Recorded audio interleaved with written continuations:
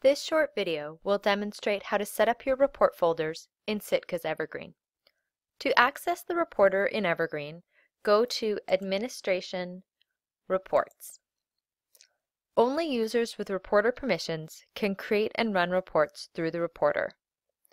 The screen is divided into two sections. The My Folders section contains folders created by your Evergreen account.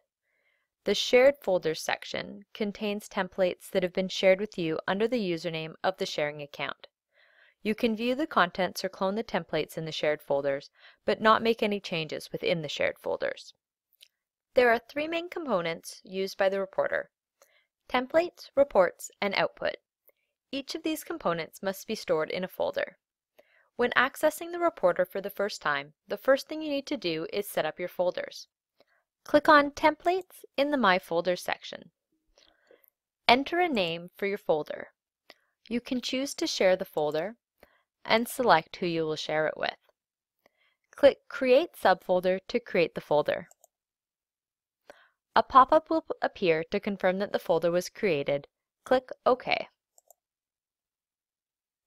Your folder has been created under Templates, which you can see by clicking on the arrow to expand. Next, click on Reports in the My Folders section. Enter a name for your folder. Using a parallel naming scheme for folders in Templates, Reports, and Output helps keep your reports organized and easy to find. You can choose to share the folder and select who you'll share it with. Click Create Subfolder to create the folder. A pop-up will appear to confirm that the folder was created. Click OK. Next, click on Output in the My Folders section. Enter a name for your folder. You can choose to share the folder and select who you'll share it with. Click Create Subfolder to create the folder. A pop-up will appear to confirm the folder was created. Click OK. The folders are now visible by clicking the arrows in the My Folders section. The library codes in brackets beside a folder name indicate who the folder is shared with.